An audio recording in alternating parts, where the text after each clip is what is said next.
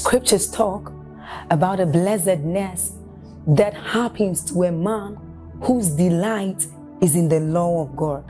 So as Psalm 1 says, it says, but his delight is in the law of God, and doth he meditate day and night. He says that that man is like a tree planted by the rivers of water, whose leaves do not wither, and who bears fruit in every season. As you're about listening to this message, we believe that your life is going to be like that man planted by the rivers of water. Your leaves are forever going to bear. And we know that your season will not pass by. You will forever shine and you will forever bear fruit.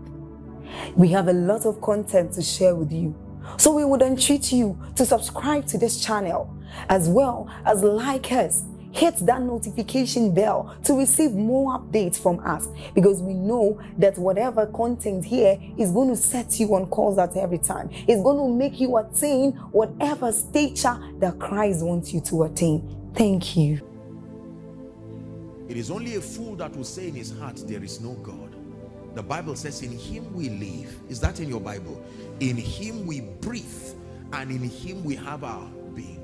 Society seems to not place so much value on you when you become vocal about the things of God, because they just brand you as being, I'm not talking about blind fanaticism.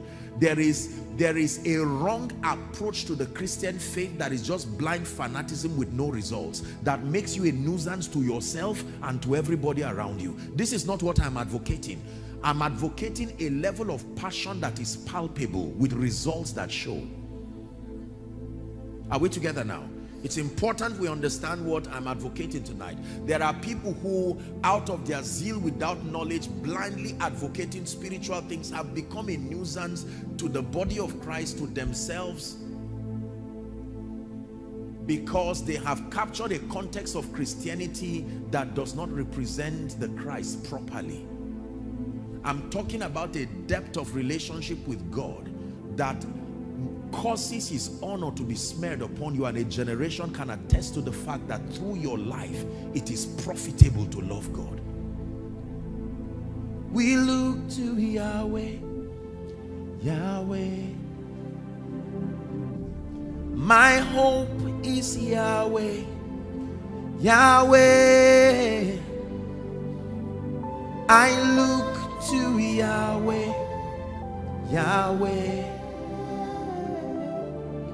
Forever Yahweh. Blessed be the name of the Lord. Galatians chapter 4. Let's start from verse 1. The Bible says, if we can have KJV or the new, no problem. Now I say unto you, KJV says, that an heir, for as long as he is a child, that is a condition there. An heir, meaning a bona fide beneficiary of an inheritance. But there is a condition that that person must get out of to be able to walk in the fullness of that status of being an heir. It says an heir, for as long as he is a child, differeth not from a slave. That means the experience of that one, if you put that person side by side to a slave, you would not know who was the heir and who was the slave. In other words, their experiences will be the same, negatively speaking. An heir, for as long as he's a child, there should be an honor and a garment of glory that is upon an heir. Is that true? But it says for as long as he's a child. So the problem is that state of childishness. And Paul helped us to understand his concept of childishness in 1 Corinthians chapter 13. He says, when I was a child, I thought like a child, I spoke like a child, I understood like a child.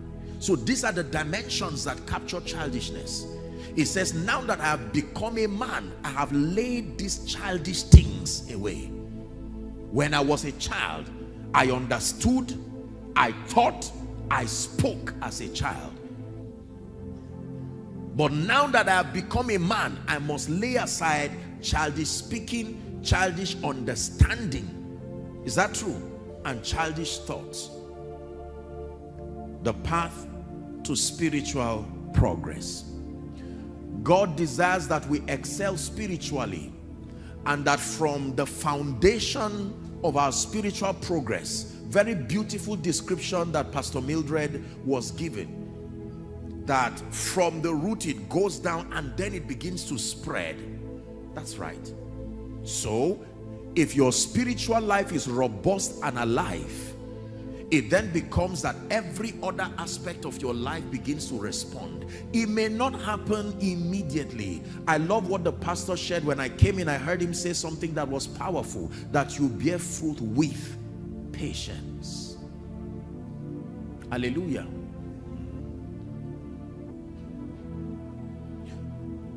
I want to share with us a few keys that can help any believer. This is a roadmap and a spiritual pathway that God is giving us tonight, that if we follow, we will eventually emerge people of stature and people of maturity in the spirit. And let me tell you the truth, the days that are upon us will demand that your stability depends literally on the extent of the spiritual stamina that you have. There are many who will fall by the wayside, not because of insincerity, not even because of lack of godliness, but the Bible says, but the people that do know their God, they shall be strong capacity and they shall do exploits. Not the people who assume there is God, not the people who hear that there is God, not the people who received a sermon about God, the people who know. Hallelujah. So there are a number of forces and requirements given to the believer to help and aid our maturity. In fact, spiritual maturity in the kingdom, you may want to write, is not a mystery. Spiritual maturity in the kingdom is not a mystery. It is predicated upon your adherence to certain spiritual steps. That means there is predictability to spiritual maturity. It is not a mystery. You can be matured and you can know you are matured spiritually. I do not know any adult who is not, aside from cases of ill health, I don't know any adult who is still at a loss as to whether you are an adult biologically. You can't be an adult and not know. That's if you are healthy and fine. Are we together now? Yes. It's only a child that does not know he's a child. It is when he becomes an adult he will know he was a child yesterday. But an adult will always know that you are an adult. So if you are still doubting whether you are matured, it's proof that you are not. The apostle says, such as I have. It was not a statement of pride. It was derived from his knowledge. There is something I have, and it came by growth. In Luke chapter 2 and verse 52, the Bible speaking about Jesus said, and Jesus increased. Every time I read that scripture, it inspires me. You would think because Jesus was the Word incarnate, there should never be a reason for increase. And yet Jesus, the Word, he still grew. He increased in wisdom, in stature, and in favor with God and with men. Hallelujah. Praise the name of the Lord. So the Bible is very clear as to the fact that there is a demand upon us to grow, and that there are possibilities that we cannot step into except and unless by growth. Are we together? Many of us here, I presume, are parents. No matter how you love your son or your daughter, you cannot take a child of 5, 6 years, even a child of 10 years under normal circumstance, and give them the keys to your car. No matter how they cry and beg, it is love that is responsible for that restraint. Not because you are insecure, you love them too much. Now the child will believe arrogantly that he can drive. But as the parent, you know that it will be wickedness. There are certain givings that are not proof of love. So many of the things we ask God for, our maturity cannot host it. We keep praying and say, Lord, open certain doors, give me certain things. The restraint is not because God does not want to give. His character as a father is that he's a giver. According to Bible, the proof of fatherhood is not just having children, it's in your benevolence. If you, being evil, know how to give, how much more shall your heavenly Father? So when you call him Abba, you also call him a giver. But that he's giving to you is not just predicated on his ability to give, nor your desire to have, but your growth and your maturity. There are certain levels of prosperity, anointings, graces, influence that cannot come to you except and unless by growth. Moses was already called to be a deliverer, but that childish, spiritually speaking, version of him could not be a deliverer. He had to be at the backside of the mountain for 40 years, and then from one encounter to another encounter, when he had attained a stage of maturity, God now mandated him and said, you go back. Can I tell you, there are many of you who have had visions, you have had dreams, you have received prophetic words, you have seen from scripture that which God intends to do. I am telling you that in many cases, it may not just be demonic, is that you have refused to grow to a state where what God gives you becomes a blessing. I hope you know that immaturity can make good things become evil. Hallelujah. So what are the principles that can help us to make maximum spiritual progress, even in this prophetic year that God has spoken to you of by his servant? Number one, the first force that is responsible for progress in the kingdom, please write it, is the ministry of prayer. I won't talk much, I will just mention them and then a word or two, because I hope that we'll have some time to pray and then I speak over our lives. The ministry of prayer. I can spend all night and all week teaching on prayer, because prayer is such a vast dimension as far as our walk with God is concerned. Jesus had a lot to say about the ministry of prayer. We are a praying people, I confess, as a continent and as a nation, but I think the challenge with the African and the Nigerian church as far as prayer is concerned is many dimensions of our prayers are praying amiss, because there is a lot of dissipation of energy but very little result that comes from our prayer. There is a lot of engagement but there is no intelligence that follows our prayer.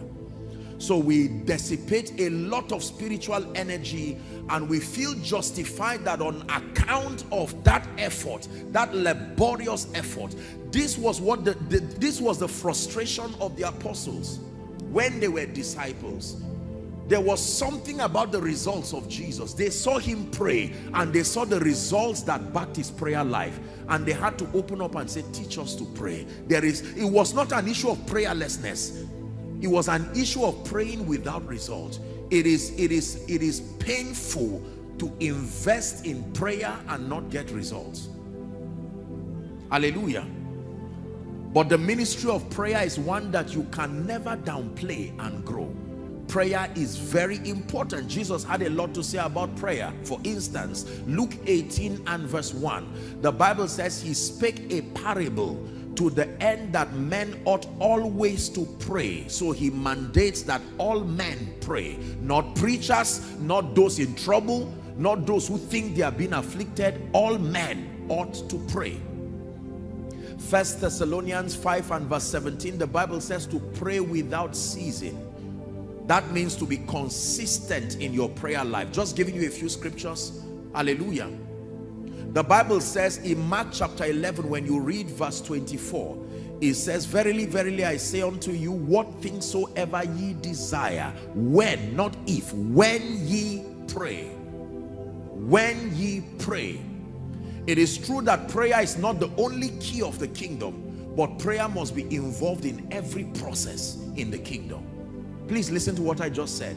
Prayer is not, cannot be the only key of the kingdom, but prayer must be involved in every process of the kingdom. The Bible here connects desire to prayer. What things soever ye desire, when ye pray, believe that you receive them and you shall have them.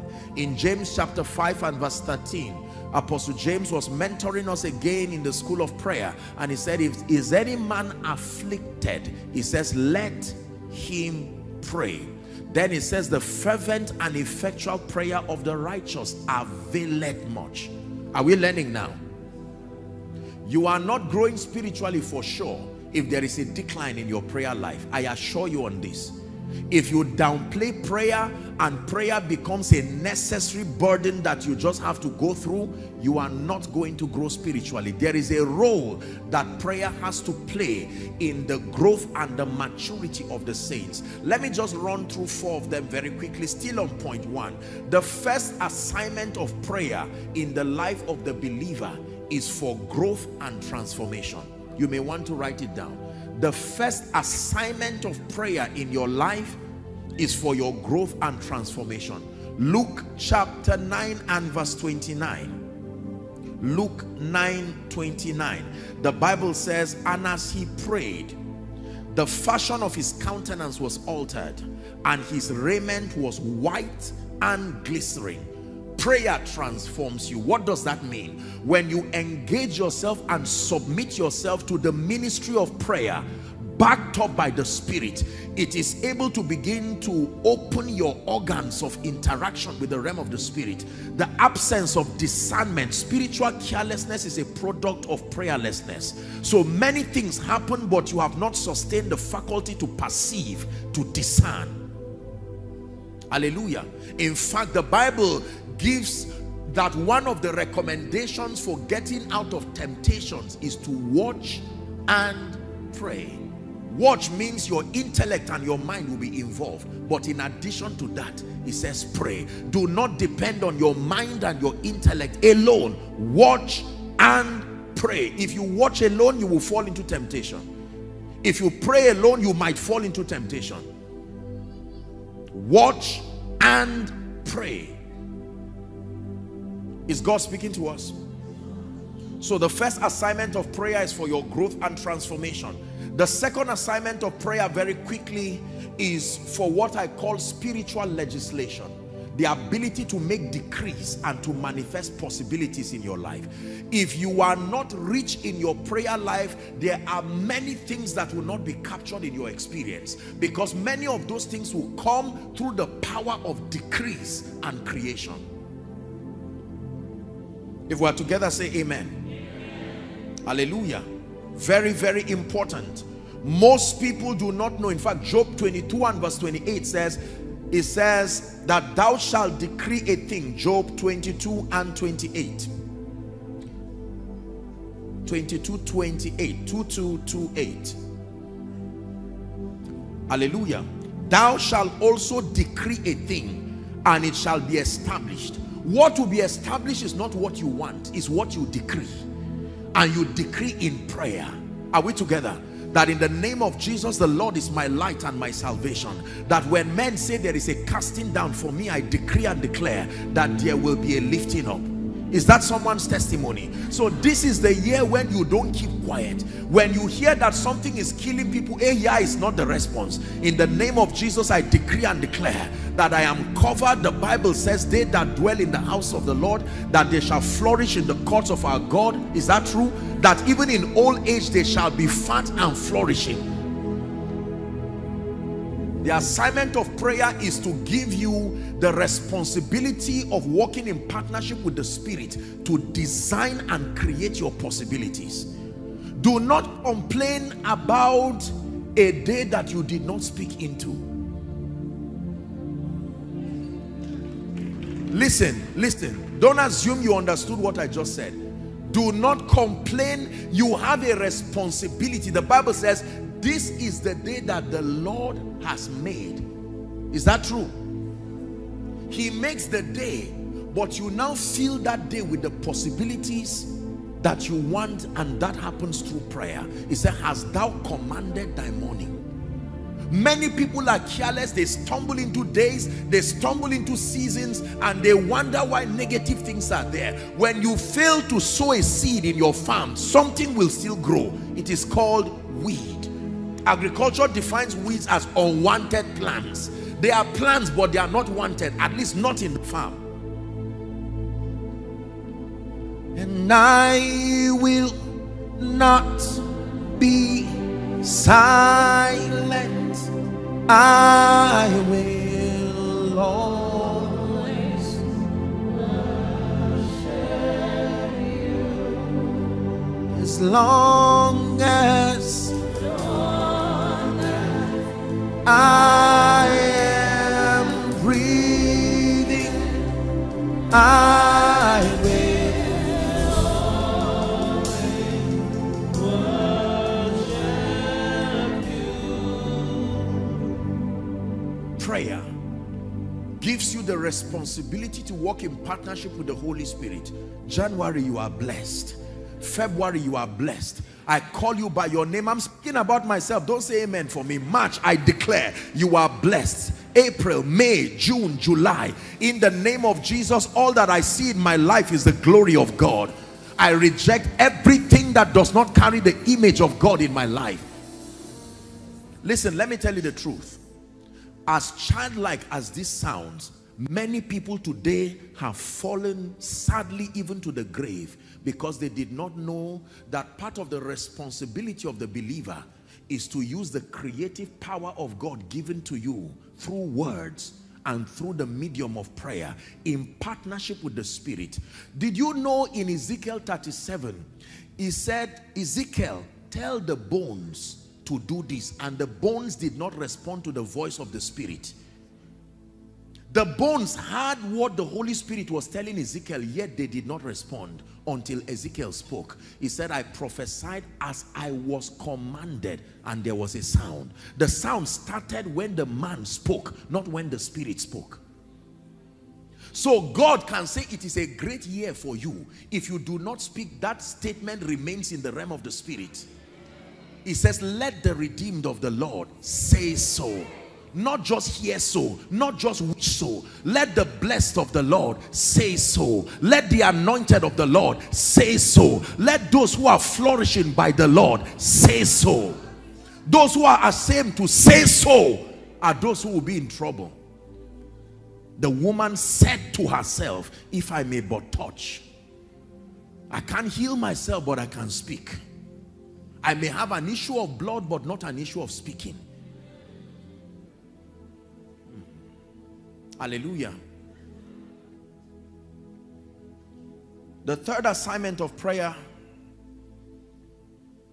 is for warfare and intercession. This is very powerful. I'm not teaching on prayer, but I'm just helping you. I hope we're still together.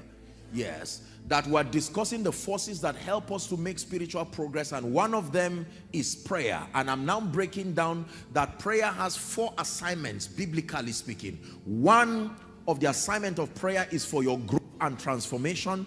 Number 2 is for spiritual legislation. Number 3 is for warfare and intercession. Let me tell you the truth. I wish that I were lying, but demons are real. Look up, please. Wickedness is real. The Bible tells us without confusion that the whole world lies in wickedness. I didn't trouble anybody. Nobody would trouble me. Go to heaven. For as long as you are on earth, the Bible tells, please look up, look up, look up. I'm not being sarcastic. I'm just telling you that the world is that wicked to the point that your progress will become somebody's reason for hatred. Why are you moving forward? Why does everything work out for you?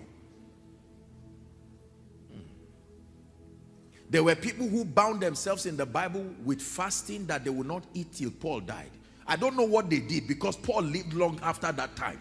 Whether they broke their fast, they forgave themselves. But Paul did not die immediately. But look at that level of wickedness, that people will bind themselves and say, food, go away on. That means someone can sit down and say, I don't know who owns this company, but for as long as I'm alive, I will work in partnership with the devil to see that it's only tears that come. This is the assignment of prayer, that you can redesign and redirect your possibilities and say, Satan minus me, minus your children, you decree and declare. Hallelujah. It is true. Spiritual legislation and then warfare and intercession. You can establish spiritual realities in your life. No sickness will come and bring me down to the grave. No. I have a long life to live serving the purposes of God. Lord, you spoke to me through my pastor that I'm flourishing. Therefore, they say that this thing affects everybody in our family. But I make a decree in the name of Jesus that there is a superior blood, the blood of the eternal covenant, that speaks better things even than the blood of Abel. And I appropriate that blood over my life and my health. I will not be a victim of these demonic patterns. Let me submit to you, hoping and wishing that one day it will magically get out of your life is a joke. You will need to pray. There are families where people don't rise. It is true. You've seen everybody, you've seen those who went before you try to rise and they went down. Don't take for granted. These forces are vicious, they show no mercy. It takes the ability to engage the forces of the spirit, especially the forces of the blood, to keep the enemy at bay. God did not leave us in the dark as to the fact that there is a structured demonic organogram. Paul, in his exegesis, began to list the cadres. He says, for we do not wrestle against flesh and blood. Is that in your Bible? But against what? Principalities, powers, rulers of darkness, and the spiritual wickedness that reside in the heavenlies. He now begins to teach you that Jesus himself is head over principalities. He recognizes their existence. You are the only one who has denied it. Jesus himself recognizes that they are there, but that you are being raised up with him above them. It is your assignment to now engage and establish that reality. Please, for someone this year, God is saying, if you keep quiet, this year will be like last year. It's time to pray and say, no more. 2023, I engage, I decree and declare that in the name of Jesus, my business must reveal Christ. My life must reveal Christ. Apostle, don't talk to me about last year. It was a horrible year. Don't worry. Remember ye not the former things, nor consider the things of old. But it is your assignment now. Every year will be like the last, except your prayer changes it. Is someone learning?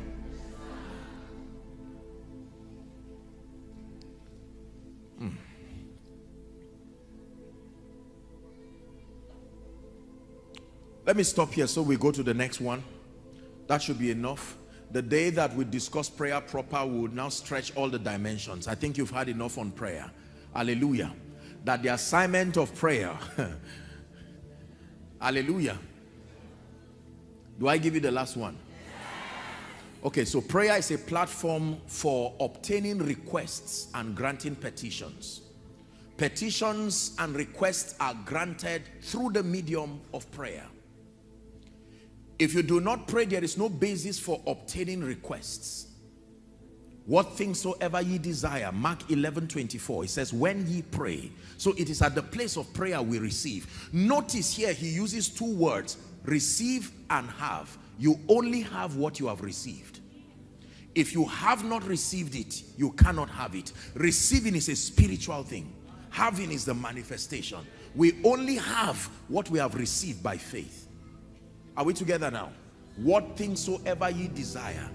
Apostle, I'm trusting God for a great year. I'm trusting God to lift my children. You can receive answers in the place of prayer.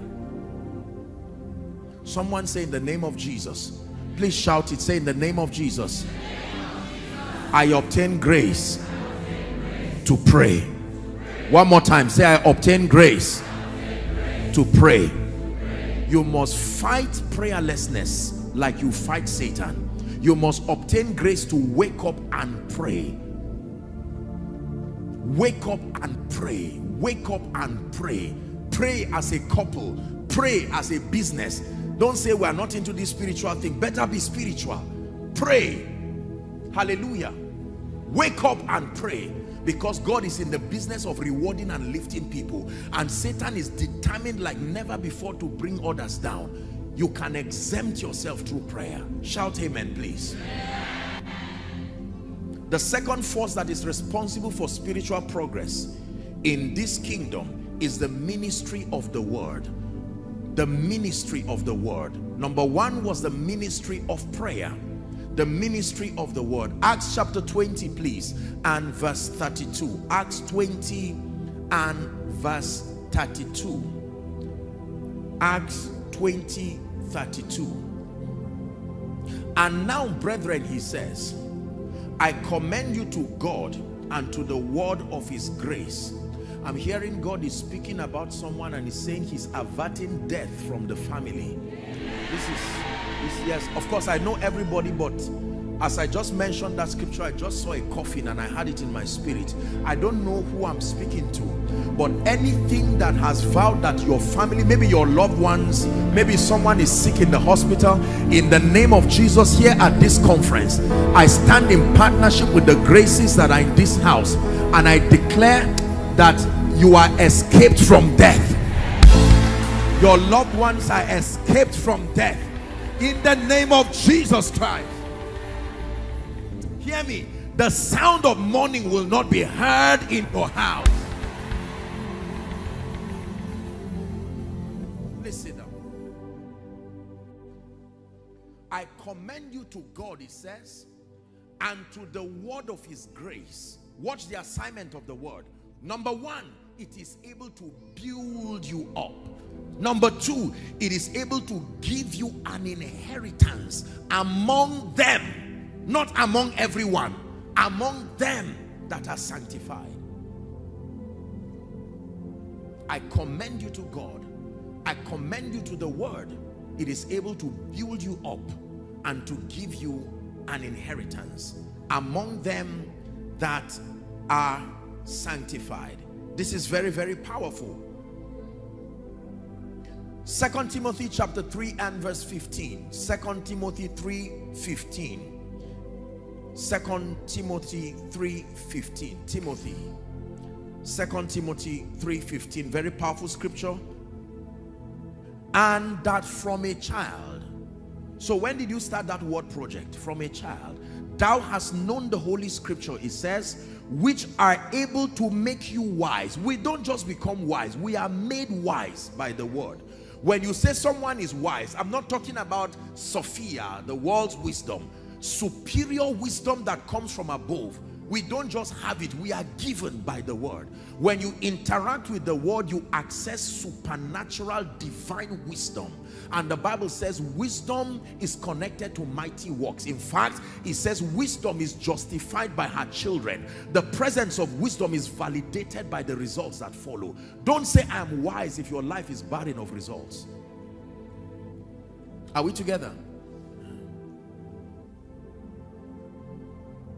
It can make you wise unto salvation. It can make you wise. The Bible contains the wisest perspective, God's thoughts, his modus operandi, as far as any and all matters that pertain to life and godliness is concerned. When you ignore the word of God, you may have heard me teach it, but let me just say it here, that essentially the Bible contains three things. Number one, promises. You may want to write. Number two, principles. You may also want to write that.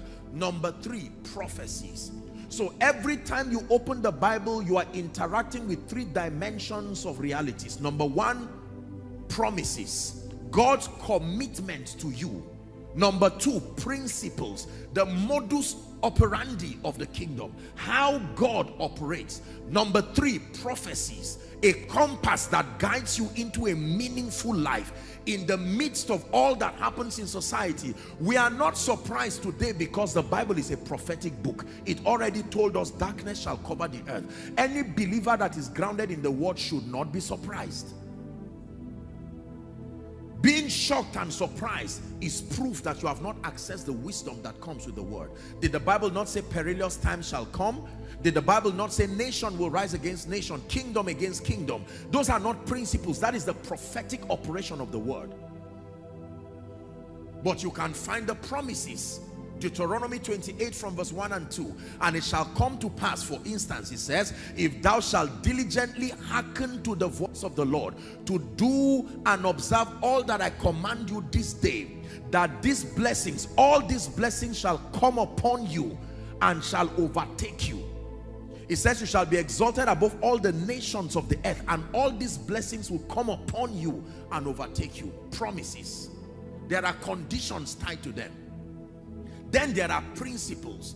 The Bible tells us through parables that the kingdom operates this way, and it will use a story to illustrate a biblical principle. For instance, there is he that scattereth and yet increaseth. There is he that withholdeth. It's not a promise, that is a principle.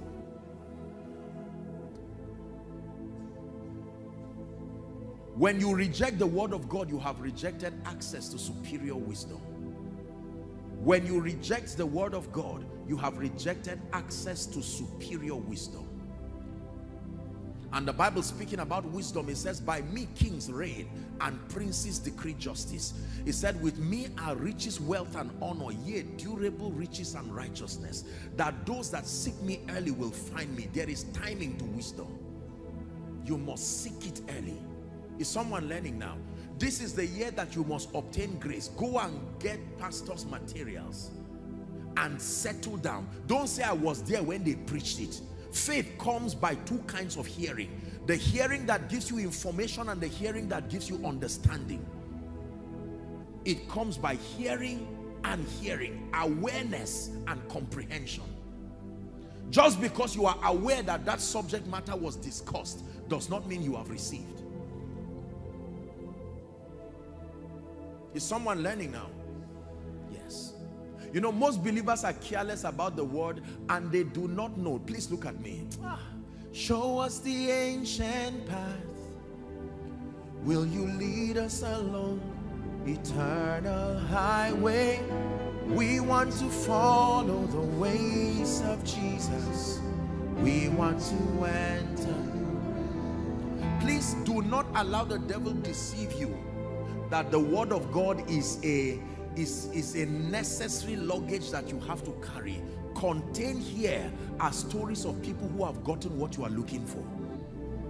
Is it prosperity? You will find it here. Is it the lifting power? The Bible here, written here, was a shepherd who became a king. Written here was a prisoner who became a prime minister. How high do you want to rise that the word of God does not have something to tell you? Written here are dead people who came back to life. The Bible archives their testimonies in the book of Hebrews 11. It says, for by faith the elders obtained a good report. Then you begin to read, through faith this happened, this one happened. It says the things that are written aforetime, they are for our learning, so that we through patience and the comfort of scripture might find hope.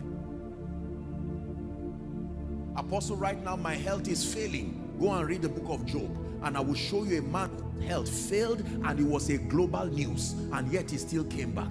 Apostle, you don't know how much I've lost. Still read the book of Job and see a man who was the richest in the east and everything plus his children died. But I love chapter 42 and verse 10 of Job. It says, and God restored Job when he prayed for his friends, that he had twice the things that he lost. Everyone who rejected him suddenly started coming, and the Bible says everyone brought him a piece of money. Apostle, people misunderstand me in my office. Go and ask Joseph and his trouble with Potiphar's wife. Good people can go to prison too, but they only go to prison to end up in the throne. The prison is where good and bad people meet together, just like the cross. But I can tell you, sincere people don't remain in the prison. The same way sincere people do not hang there and remain there.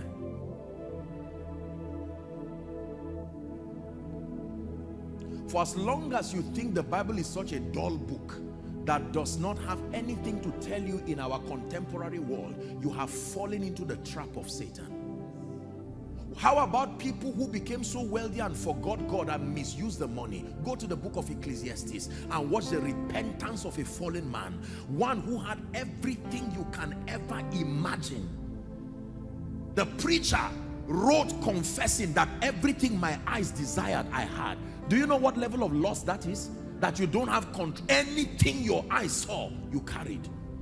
And instead of reading many books, there is no end, and much study is a weariness to the soul. Hear the conclusion of the matter. Fear God, he says, and keep his commandments, for this is the whole duty of man.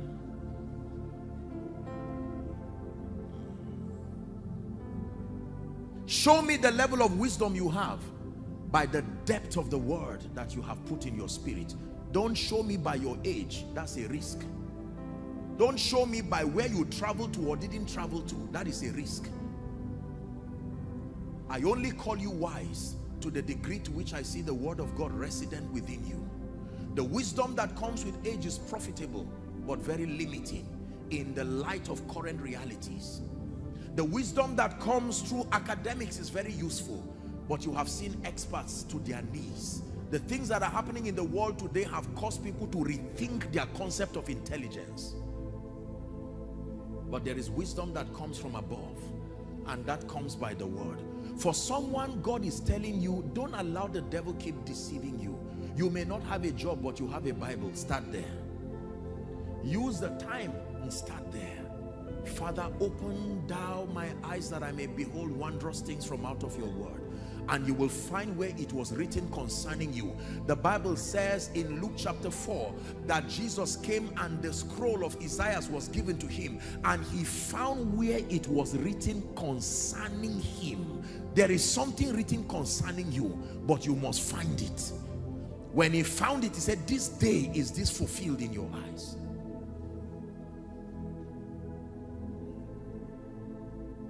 Say, in the name of Jesus, I obtain grace to be serious with the word. 5 minutes, one verse, that may be for a baby Christian, but the challenges that are looking for you, they require a plethora of scriptural wisdom to deal with. You cannot afford to freelance your Bible study life.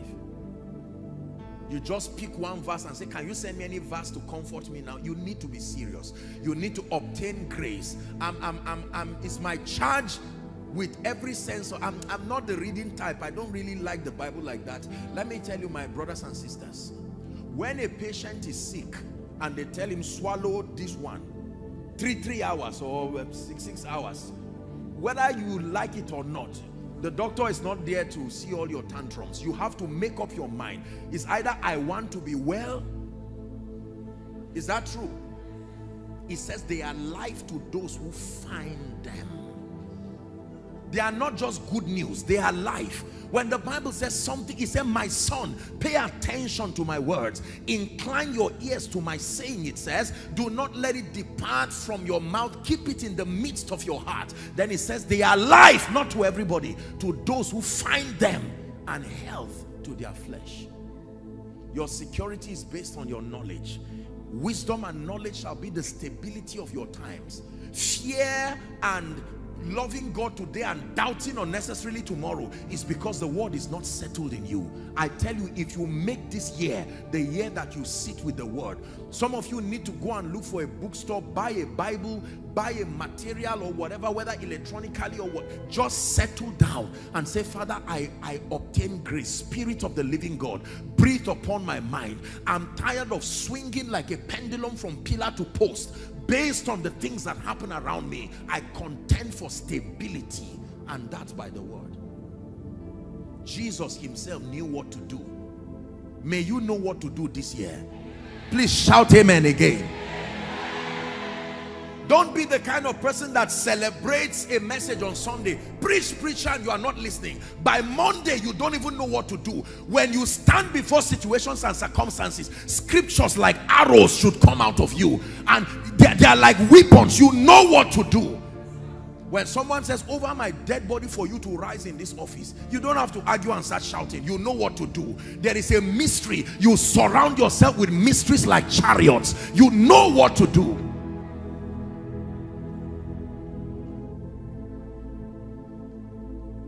It's like calling your pastor a woman and he begins to cry.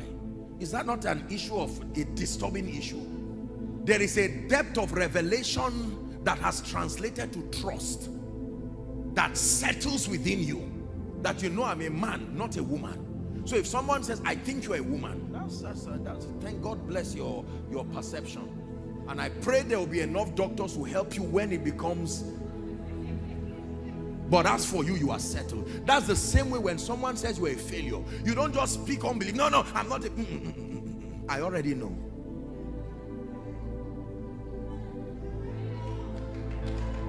There is the speaking that is out of fear, but there is a settled reality. This is not pride. Jesus said before Abraham was, I am. He was not lying. Are we learning? The ministry of the word. Please, if you don't get anything among the things that I shared today, leave this place with a renewed passion to stay with the word. Make it a project. It takes discipline. Concentration is not a gift. You have to settle down and make up your mind. Sleep, hold on, I'm studying. You will enjoy me when I sort some things in my life, but for now you need to stay. Don't join people who, the Bible says on the 7th day God rested. You are resting on the 2nd day. We only rest on the 7th day. Many people are resting on the 1st day, resting on the 2nd day. A CEO that has labored for years is now resting. You who just graduated, you are also resting. No, sir. Let's learn from scripture. We rest on the 7th day. You're just starting ministry, no influence, nobody knows you, we are not even sure whether you are saved or not, and you are resting.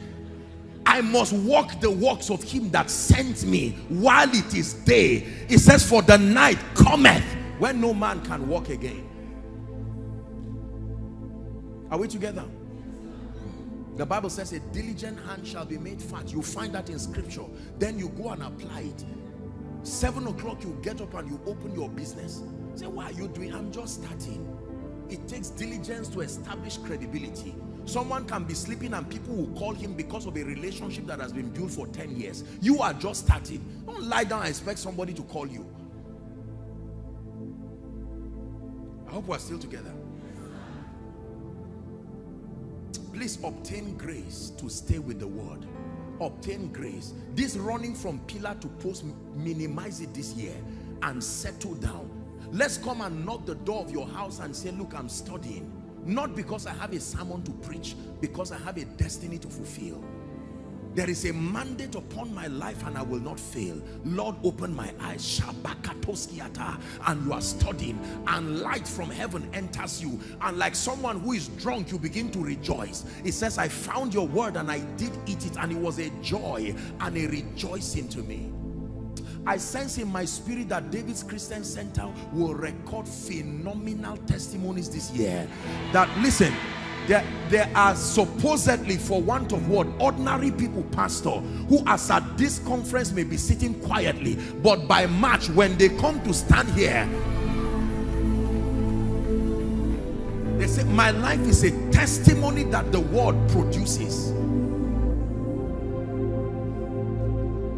Listen, carry beans or maize seed and keep it on top of your table. It does not grow, because although it is seed, there is something you must do with it. Are we together now? Yes.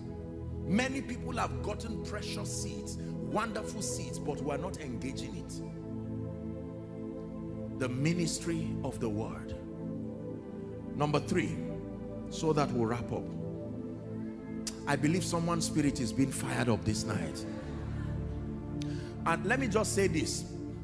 Beware of people who don't even know they are being used by the devil, who wait just where you have made a commitment to be spiritual. Here they come in the name of friendship and brotherly kindness. They come and deflate your fire. They may not be bad people. Listen, they may not be bad people, but if you are carrying Isaac to the place of sacrifice, there are good people you have to say, wait at the base here. This height we are climbing, I have to go alone. Being alone and being lonely are two different things. You must sustain the courage to move the direction of your destiny, even if it means editing people. Because there are many people who, just when they make commitments for God, somebody just comes and says, you know what, you are studying, can't you shift it? I think there's something, there's one movie, it's a movie, you can watch it again. I don't know about you, but this is the secret to this life you are seeing. The word of God took me literally. Anybody who ignores the word, you are trying to turn God into a magician. Be ready for surprises. God is a miracle worker, not a magician. Obtain grace to engage. Listen, especially over the areas that are not working in your life. Take inventory of the areas that are working and thank God for it. Then gain greater knowledge. But sample the areas that are not working. I'm healthy, I'm doing well, I'm enjoying a nice relationship with my wife and children, but this finance thing, now it's time to take it as a project and settle down. The Bible says through wisdom, Proverbs 18 and verse 1, a man having separated himself, that he seeketh and intermeddleth with all wisdom. Lord, why am I like this? Why is it that I am a sincere person, but I never have good people come around me? There is something you don't know about relationships. Go to the word. It says, he that wants friends must first show himself friendly. There may be something you are not doing. You have not seen the value of men and the value in men. Oh, this is the mistake I've been making. I've been destroying good relationships sincerely because I do not know that relationships are investments. And the Holy Spirit speaks to you. Go and listen to Pastor Mildred's teaching that she did this, this, and that. And you now listen. In 2 weeks, you have become a new version of you.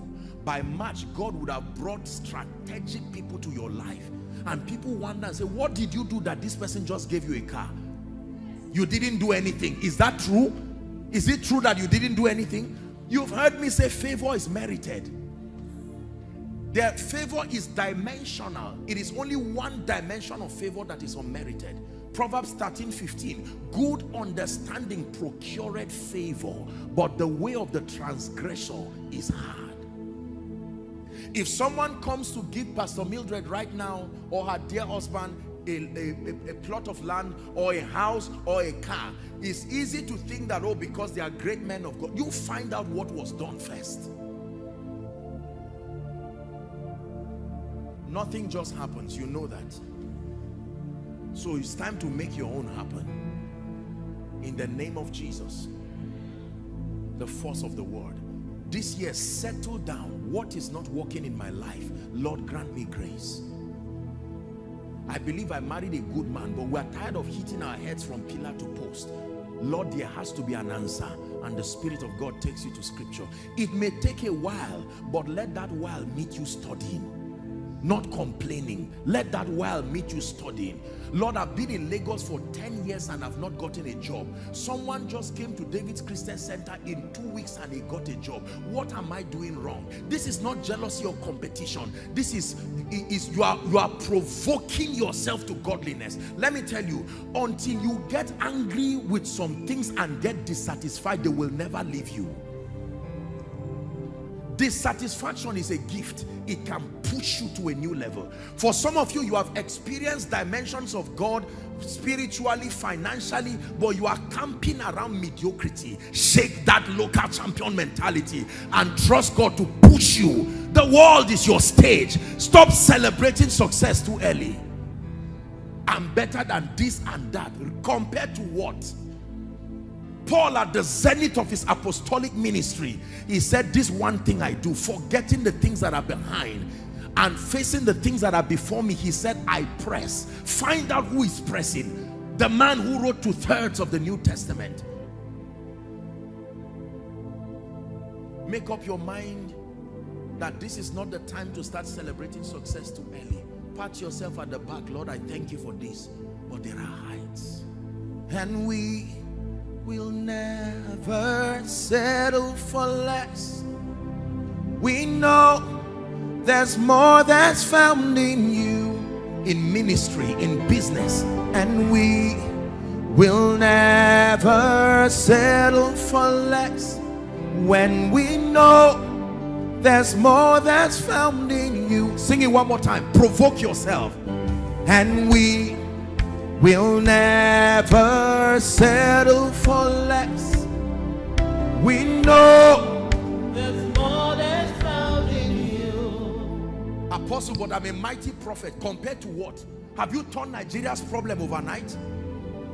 Watch prophets in the Bible who said by this time tomorrow. Thank God for what you have seen, but you are still at the infancy. I am a great teacher. Compared to what? Paul, who spoke before Agrippa, before Felix, and he said, you almost converted me, as hardened as they were. Let me tell you this. The spirit of a champion is the spirit of a presser. You never settle. Let those behind you keep clapping for you while you keep shifting and moving. I made a covenant with myself that I would never allow the applause of men to close the doors of new levels for me. Lord, thank you for what you are doing, but there is more. Compared to where you are taking us, we are just a step out of the cave. Keep us humble. That's why pride is a killer. If you are here and you are suffering from the spirit of pride, repent this night and go for a retreat after this conference.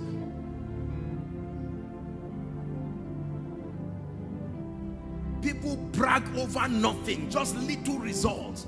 I am amazed at the passion of your pastor and their wife, in spite of the phenomenal work they are doing across the body, blessing people with their thoughts on family life especially, and yet you keep seeing them press. I was having a discussion with your pastor yesterday, and I was very humbled by his passion, just listening, and I said, this is the spirit of a winner. Can I tell you, when you say they are clapping for me, look at those clapping first.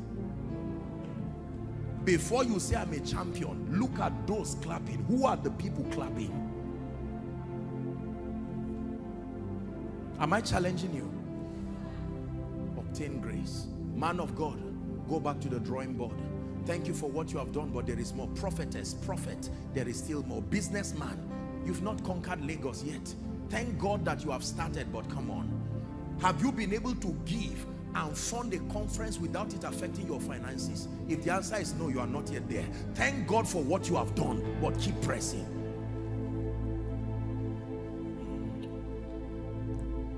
Number 3, we have to close.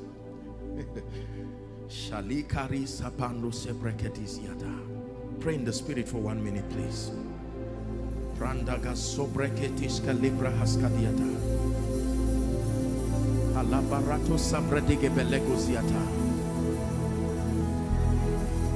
Hallelujah. Number 3, very quickly, we're wrapping up now.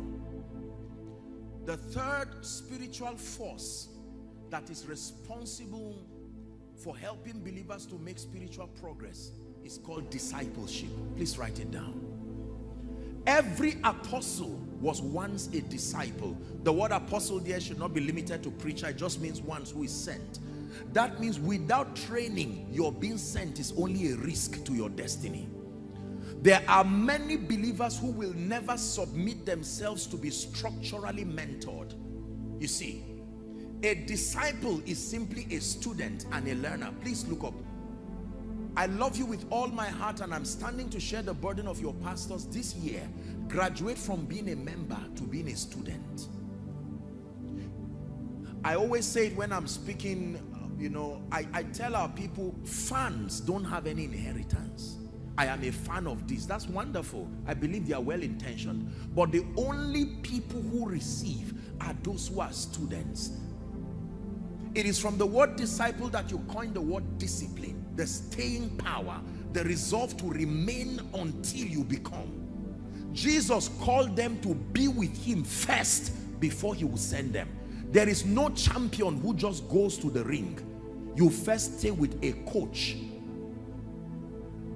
Many believers fail in life because they are not structurally mentored. They freelance knowledge here and there. The assignment of the local assembly, the assignment of Pastor Kingsley, Pastor Mildred, according to Jeremiah 3:15, it says, and I will give you pastors or shepherds according to my heart, and that they will feed you. They will feed you with knowledge and understanding. So your pastors are like spiritual chefs. They feed you week in, week out. That means every spirit that fights you from coming to church and then to settle down. Don't come to church and be browsing and be smiling and be doing all of these ones. I mean, you know, if you are smiling for joy but that you are distracted, you are in your own world by yourself while fire is coming from the altar. No. If you're too big to be discipled, then the throne is not for you. I assure you on that. Many people have made a shipwreck of their lives and their destinies through pride. They will not settle to listen. Jesus, surprisingly, even though he was the Word incarnate, at age 12, when his contemporaries will probably be running up and down, the Bible says Jesus was at the temple learning under the scribes. The law that he was coming to abolish, he still submitted himself to that system. And for 18 years we don't hear about Jesus again. The next time we hear about him, he's age 30, and John speaks and says, behold the Lamb. Jesus did not just succeed because he was the Son of God. He submitted to learning. For someone, God is telling you, you are destined for the throne, but not this version of you. You need to settle in church. You need to be properly mentored. In Acts chapter 2 and verse 42, the Bible says they continued steadfastly. Acts 2:42, you read it down to 47. Acts 2:42, they continued steadfastly in the apostles' doctrine. Is that in your Bible? And in fellowship, and in breaking of bread, and in prayer. The next verse, as a result, the Bible says, and fear came upon every soul, and many wonders were done by the apostles. Let's go to Acts chapter 19. From verse 1 to 4 very quickly. The Bible says Paul, having passed through the upper coast, that he came and he found certain disciples. Acts 19 from verse 1. It's just 1 to 4. But let's just look at verse 1. He found certain disciples, not certain members. They were saved, but they were disciples. Now notice, the person who discipled them was limited himself. So they were taught after the limitation of that disciple. They were saved, but they were not filled with the Holy Spirit yet. Only God knows what more you need to learn. Thank God for what you know, but what more you need to learn. And Paul asked them, he said, have you received the Holy Ghost since ye believe? Verse 2. And they said, we've not even heard if there be any Holy Ghost. Paul was surprised. Wow. Unto what baptism then were you baptized? He asked them. And they said, the baptism of John. They were discipled but limited. That's the reason why you should salute your pastors for being fast to be open to receive the diversities that are in the body of Christ, because they do not want this to become your state.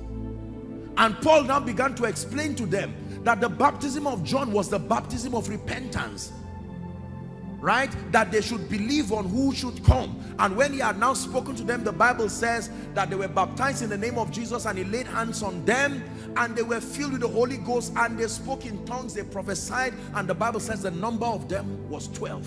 12 of them. Make up your mind that this is not the year you will give excuses for coming to church. No. As a matured believer, if you have to be coerced to come to the house of God, I sincerely, respectfully believe you are not serious. Hallelujah. I was glad when they said unto me, let us go to the house of the Lord. And when you come to church, from the opening prayer to the grace, you are attentive. Lord, what do you have for me today? My children are at the mercy of this revelation that is coming. And as the word is coming, you are attentive. The Bible says the man looked at them expecting to receive something. Discipleship. Submit yourself to learning. Buy books. Submit yourself to knowledge. And that also extends to people in business. Find someone who is clearly ahead of you and unashamedly submit to learn. Find someone who is clearly, if you are not sure, don't go there. You need that gap, that potential difference has to be there for you to receive. Colleague mentality is why many people remain grounded. I'm not sure if I should receive this or not. But when the difference is clear in results, you will listen attentively. Learn from all men, but find those with potent results and follow. The Bible calls them the them who through faith and patience have obtained the results, have obtained the promises. Apostle, I'm doing business, but it looks like my business is not working well in Lagos. There has to be somebody born again and filled with the Holy Spirit in that area. Submit yourself to learning. There is something I do not know. It is amazing how humility can buy you something in one day that may take many people 10 years. The person may not tell you the answer you are looking for. He will only say, sit down, let me give you a story. My journey started from 1971. That's your revelation there. It's your responsibility to fish out the one. He is telling you stories. They kept me under a bridge, and I remember that night, I cried unto the Lord. I said, mercy, you are learning now. You are writing all the keys. You see, let me tell you something. Masters are so professional. Sometimes when you watch them, you don't see the steps. You will have to trust God for grace. Okay, this is what this person has said. And then you go and do likewise. And you come back with results that looks like you held a charm. There is no result that cannot be reproduced. If Jesus's result was reproduced, there is no result that cannot be reproduced. It is either ignorance or pride. May you reproduce fearful results in the name of Jesus, the Son of the living God. The last key. Has God spoken to someone tonight? Are you ready?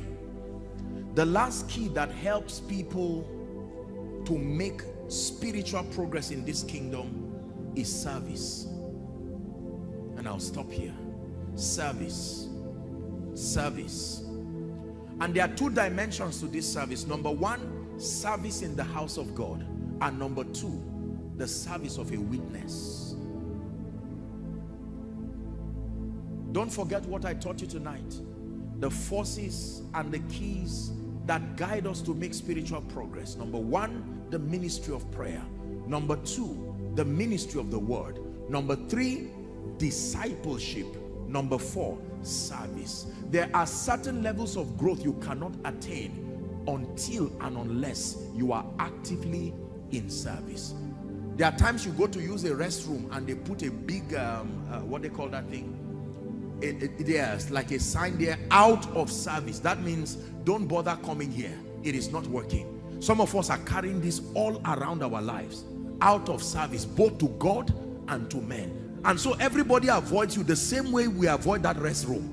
And you are wondering, come to me, but there's something in you saying out of service. I am not a worker in the house of God. I am not a witness revealing Christ. What are you then?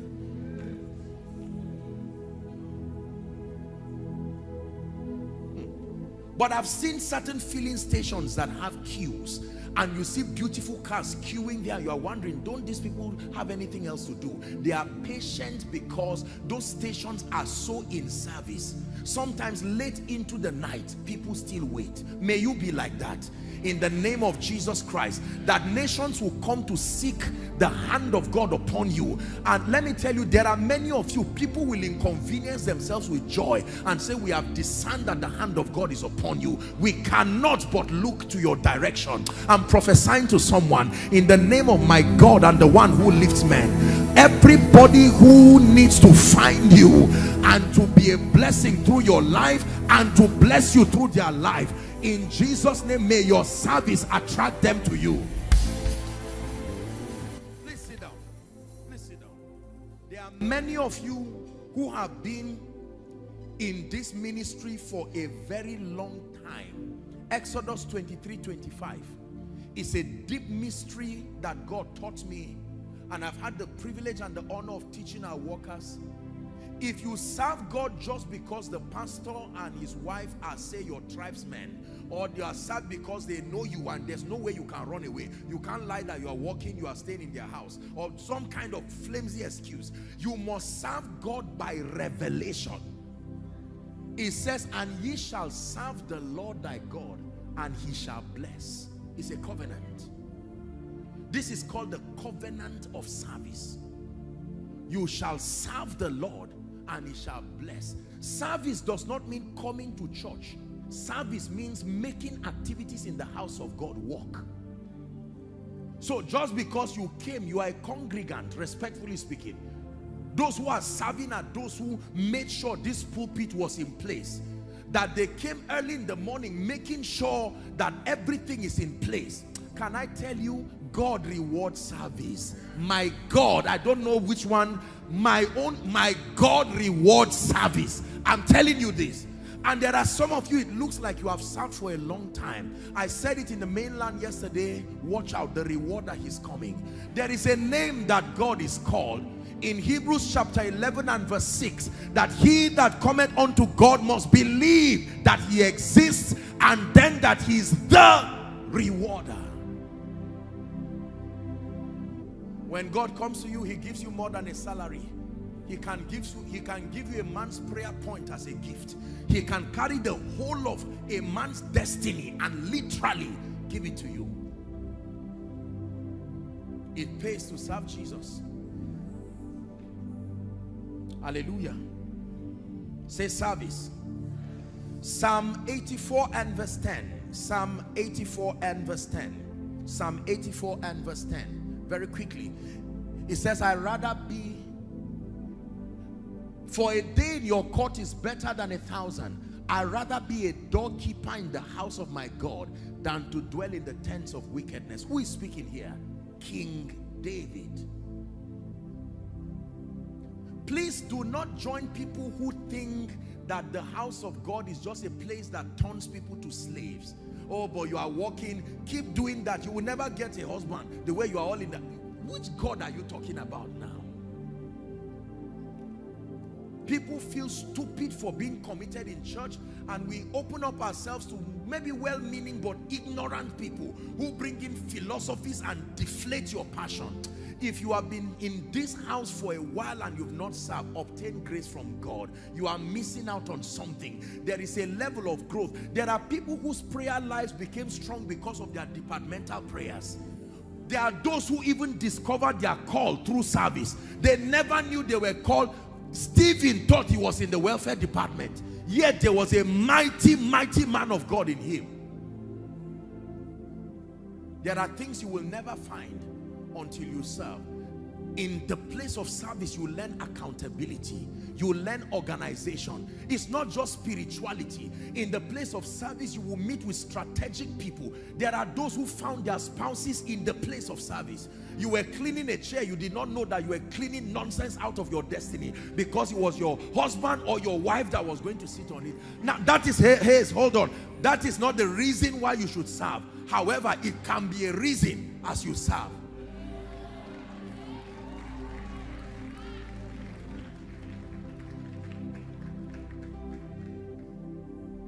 There are people who found strategic destiny helpers while serving. They were so early cleaning the church, and God directed a billionaire to come. Where is your pastor? He says, not around. He said, who are you? Well, I'm this and that and that. Why are you look like you're a nice person working. Do you have a job? No, sir. How many years? 10 years. No job? Can you become the African director of this company? And it's as if he wants to scam you. You want to run away, and he said, no, no. It's what the blessing of the Lord can do. I know it sounds funny, but there are people who have what I'm telling you as a testimony. May you be the next one. In the name of Jesus Christ. Let me tell you this. Years ago, I went to preach in Mubi, and the man who was driving me, they had been trusting God for the fruit of the womb for a long time. Very sincere, nice man. And he was driving me. Usually I pray for the people who are within close proximity. I make sure I speak over them. And while he was driving me, I started hearing the cry of babies. I didn't know the man from anywhere. I said, what is this? And later I got to find out, and I told him, you have driven me, except this car did not move. That an end comes to this demonic thing, whatever siege, and that was the end of it. don't downplay what God can do through service. Service in the house of God, and then all of us should be in service as witnesses. Acts chapter 1 and 8. But you shall receive power after that the Holy Ghost is come upon you, and you shall be witnesses unto me in Jerusalem, Judea, Samaria, and to the uttermost part of the earth. Acts chapter 4 and verse 33. And with great power gave witness of the apostles of the resurrection, and great grace was upon them. With great power they gave witness. A witness is a validator. That means your assignment is to make Jesus known. We call it in our ministry Jesus revealed and Jesus glorified. That is the assignment. You are not in service if Jesus is not being revealed through your life. Just because money is being revealed through your life does not mean you are in service, except if that money reveals Jesus. Everything must end up revealing Jesus and glorifying him. Otherwise you are not in service. Let me show you one last scripture. Have I wasted your time tonight? Micah chapter 3 from verse 16 to 18. Malachi, my apologies, Malachi chapter 3. Please give it to us from verse 16. Blessed be the name of the Lord. Malachi 3. It says, and they that feared the Lord, and the Lord hearkened, and all of that. Verse 17 now. We're reading to 18. And they shall be mine, said the Lord, in that day when I make up my jewels. I will spare them as a man spareth his own son. That, not just his own son. There is exemption in service. That when certain plagues are coming upon men, the son that serves, there are many sons, but the one that serves, I will spare them. Now verse 18. Then ye shall return and discern between the righteous and the wicked, between him that serveth God and him that serveth not. That means there are things God does in the life of a man that you say, we are all Christians, but what is the difference? One is in service, one is out of service. I choose to be in service. I choose to be in service. More than the word servant is not supposed to be an insult if you understand what it means. A servant is not a slave. A servant is one who willfully has submitted himself to serve the king. And this God that we serve is benevolent. You can serve your way to favor. You can serve your way to breakthrough. Elisha was never supposed to be a prophet. The next prophet was supposed to come out of the sons of the prophets, but he served his way into a double portion of that anointing. If God has given you the privilege to serve in this house, please reject complaining. Apostle, you don't know the problems I have. It's not only you. Every church, everyone, including our ministry, has it. There are things that are common to men. It should be too small a reason for you to keep complaining and grumbling. I choose not to be offended this year. I make up my mind that I will serve. They may step on my toes. I may sincerely step on the toes of others. But albeit the truth is that we desire that Jesus be revealed, that Jesus be glorified. And you will see God lifting you. You will begin to flourish like the palm tree and like that cedar that is in Lebanon. There is no going down for you. In the name of Jesus Christ. Are you ready to pray and receive a prophetic word? Please rise up on your feet.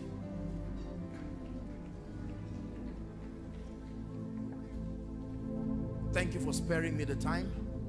I'm going to give us 2 prayer points. Then I speak over our lives and we're done.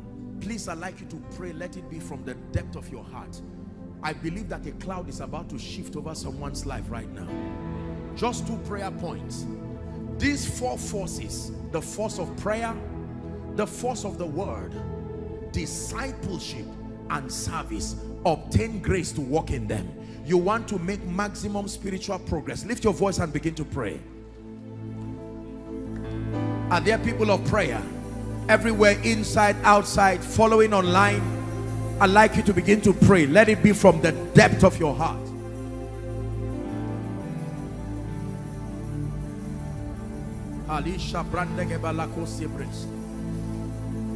I obtain grace to pray. My prayer life, you jack back to life. Let the fire upon my prayer altar come alive. Come alive again. Someone is praying in the name of Jesus Christ. I submit myself to the word of God. I submit to the authority of the word. More than science, more than logic, more than philosophy, the word of God becomes the framing point of my perceptions.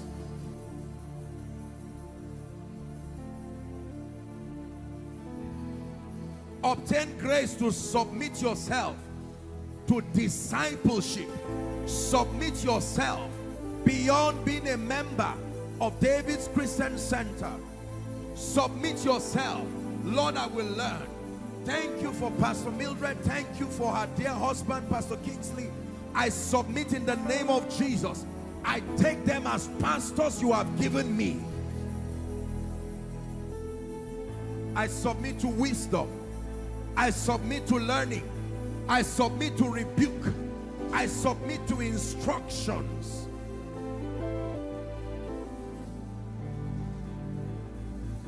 Now pray for the grace to serve. Especially they that serve in this house. For some of you, it's a fresh call to serve. To serve the Lord sincerely. Thou shalt serve the Lord, and he shall bless your bread and your water. Take sickness far from you.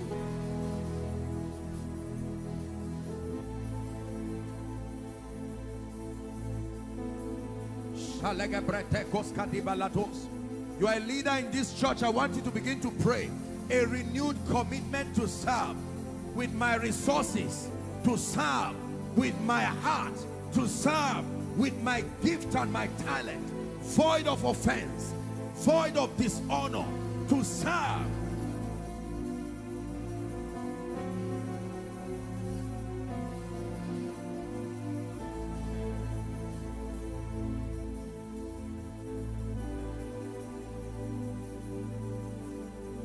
To serve. As a husband, the grace to serve your family with diligence and responsibility. As a wife and a mother, the grace to serve your husband, to serve your children. As a leader, the grace to serve, not to lord over.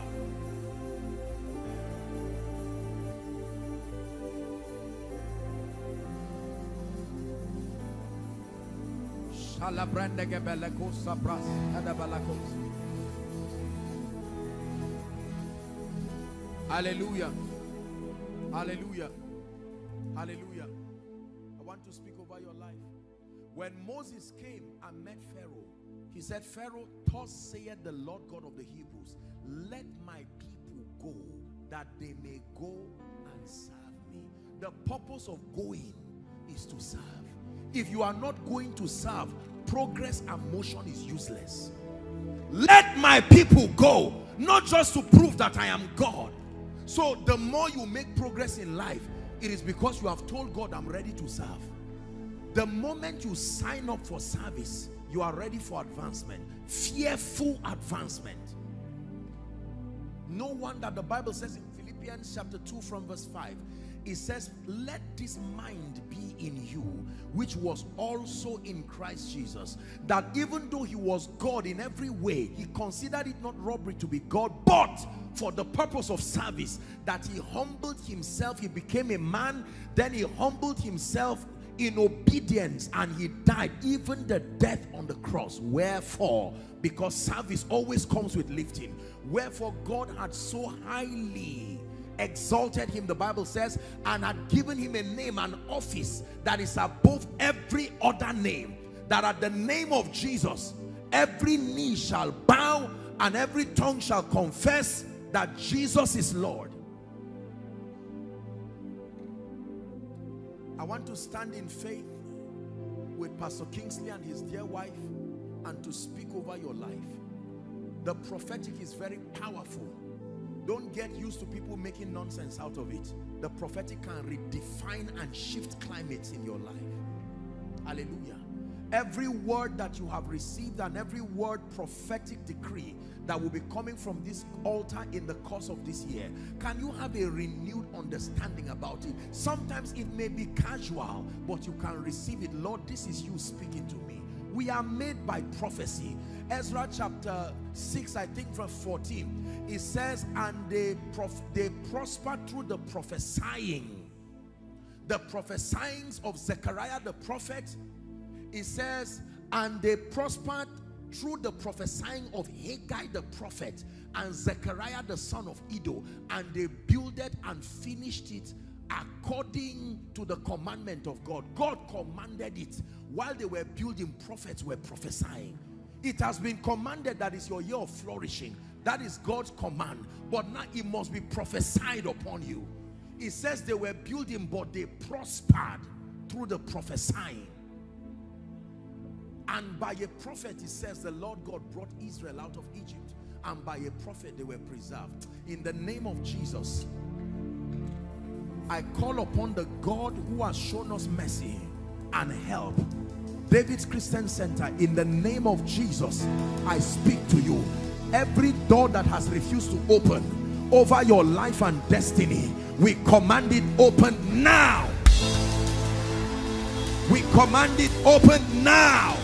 We command it open now. We command it open now. We command it open now. Is there anyone in the house of Saul that I may show kindness for Jonathan's sake? Let me declare favor on someone. A stranger you did not know, they will be directed by my God to surprise you this year. In the name of Jesus Christ. He said, Master, we have toiled all night. For someone, you kept toiling all through 2022. I place grace on your head. Go and prosper. Go and prosper. Go and prosper. Make progress in the name of Jesus Christ. Some of you, through rebellion and disobedience like Samson, you have lost your glory. But is there hope for a tree? The Bible says there is hope for a tree. Maybe you despise the prophets God put over you. Maybe you despise instructions. But I stand as a voice of mercy tonight, and I declare, get back to the place of honor.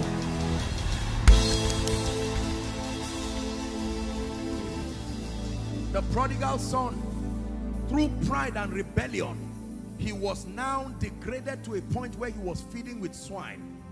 The Bible let us into his contemplation, and he said, how many hired servants has my father? And I'm here feeding with the swine. He said, I will arise and I will go to my father, and I will say unto him, Father, I have sinned against you and against heaven, and I am not worthy to be called your son. Take me as one of your servants. And while the father saw him afar off, he hugged him, kissed him, restored the signet ring, a sign of honor, put a robe upon him. I don't know what you lost through dishonor. There was a grace God was blanketing this ministry with, yet it did not speak in your life because you despise your prophets. In the name of Jesus, may the God of all grace restore, restore, restore, restore, restore, restore, restore, in the name of Jesus Christ. Hear me.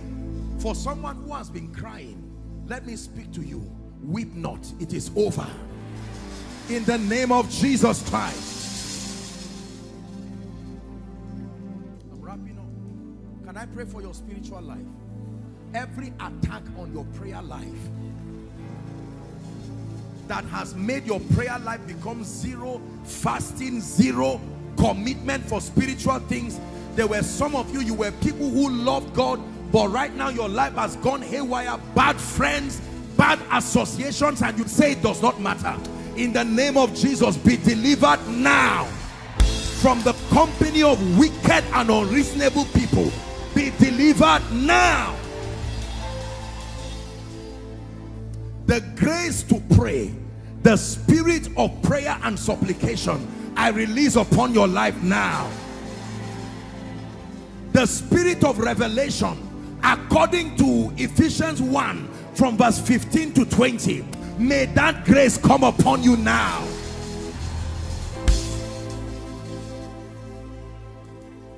In the name of Jesus Christ. Can I pray for your finances?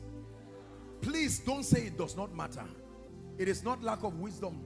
It is completely lack of wisdom to say it does not matter. Don't join people who downplay the role that finances has to play in your life. Most people have compromised because of this finance thing. Are we together?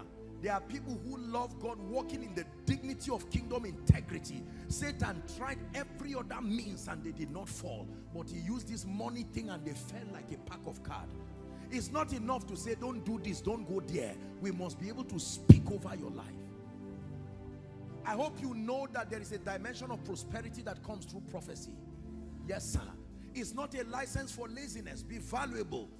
Turn your value to products and services, serve it to a targeted consumer base, but at the back of your mind, remember that there is a prophetic dimension to wealth. The prophet said, by this time tomorrow. In the name of Jesus, everything that should have entered your hand but was hijacked by demonic forces, I stand by the God of heaven. Please hear me. Between now and the end of January, I stand by the God who called me. May my God surprise you. Now and January, ending January, may my God may my God surprise you. May my God surprise you. In the name of Jesus Christ.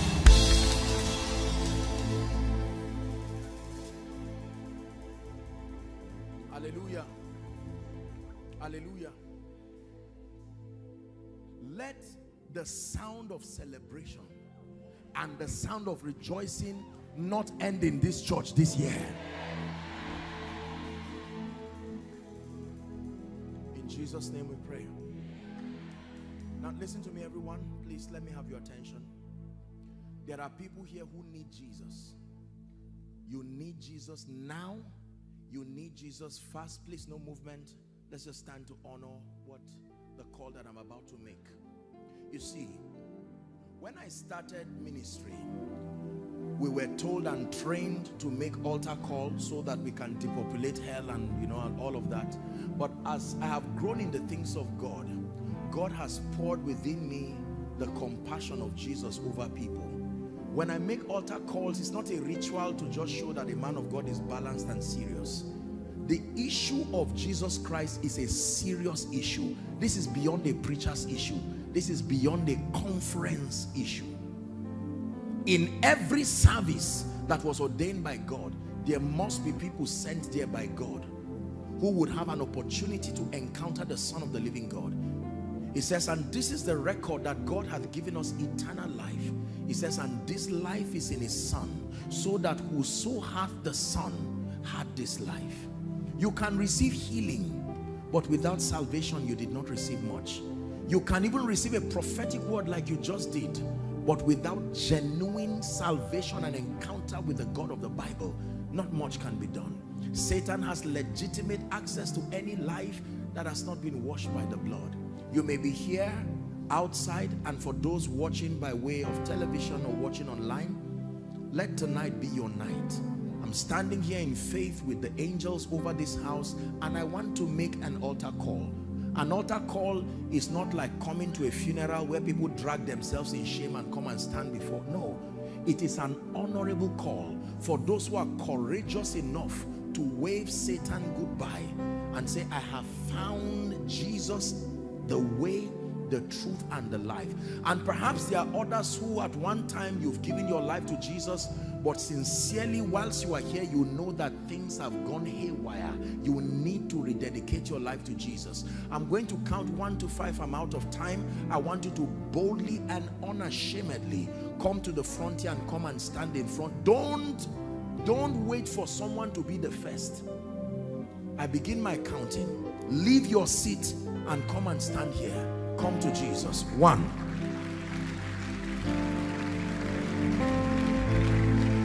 2. If you're coming, run. Those coming from outside, allow them come.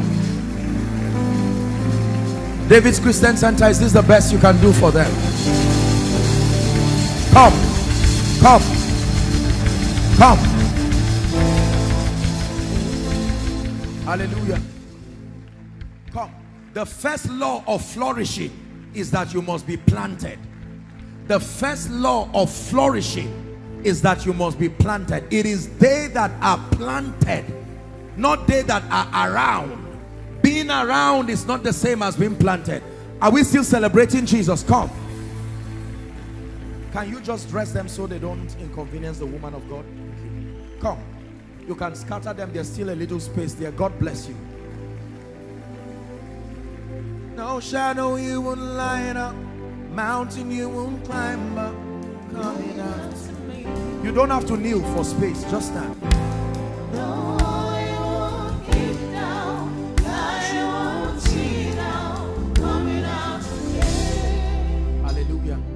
Please look at me, those of you in front. I salute you sincerely for the courage to come and make this noble decision. This is the noblest, the wisest way to start your year.